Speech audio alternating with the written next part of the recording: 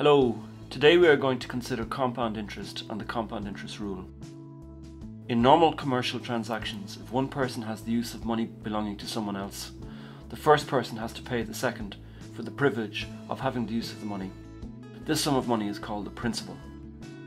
The fee for having the use of someone else's money is called interest. Interest is usually expressed as a rate, for example a percentage, over a period of time. For example, a rate of interest may be stated as 5% per annum, which means that if the person with the use of the money has the money for 1 year, then they have to pay 5% of the principal by way of interest. For mathematical calculations, we prefer to write interest rates as decimals.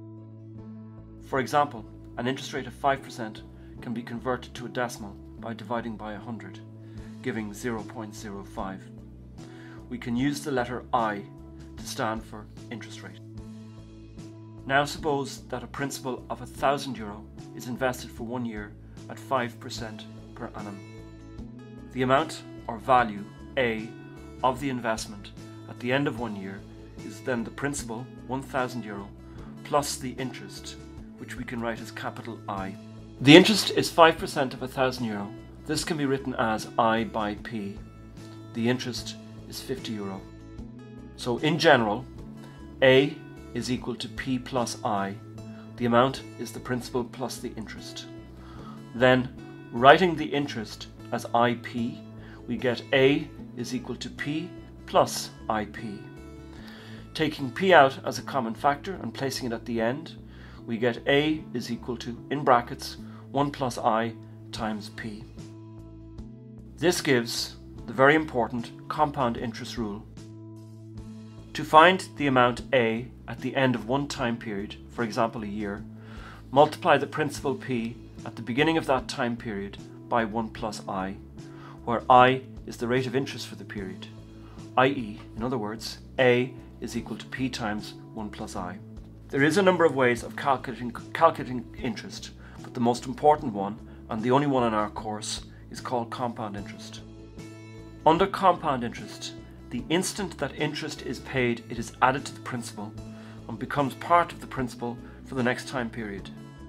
There is a formula for compound interest which will be seen in a later unit, but if the rate of interest changes or money is added or removed during the period of the investment, the formula cannot be used, and you should use the rule and work the calculation on a year-by-year basis. Here is an example. Luke invests €5,000.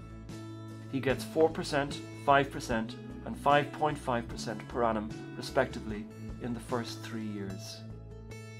Part 1. Find the value of his investment at the end of the third year. Part 2. At the end of the third year, Luke withdraws X euro and allows the rest of his investment to grow for 1 further year at 6% per annum.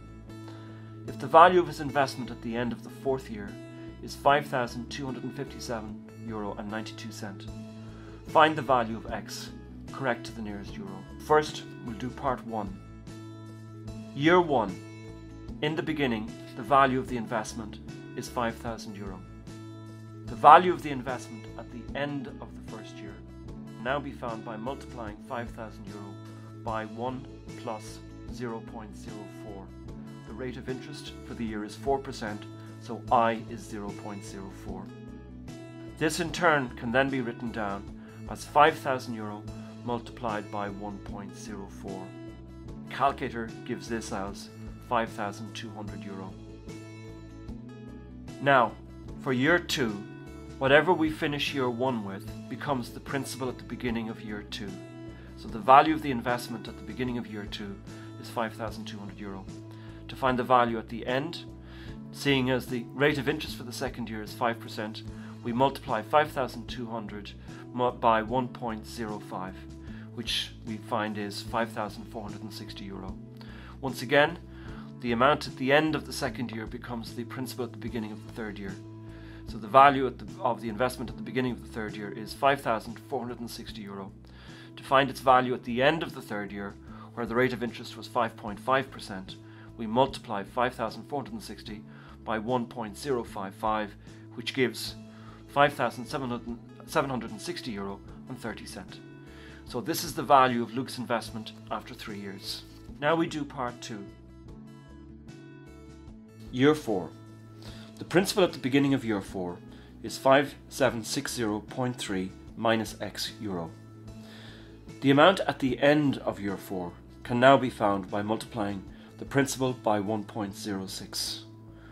When this is multiplied out, this comes to 6105.92 minus 1.06x euro. Now, from the information given in the question, we can write down the equation. 5257.92 equals 6105.92 minus 1.06x.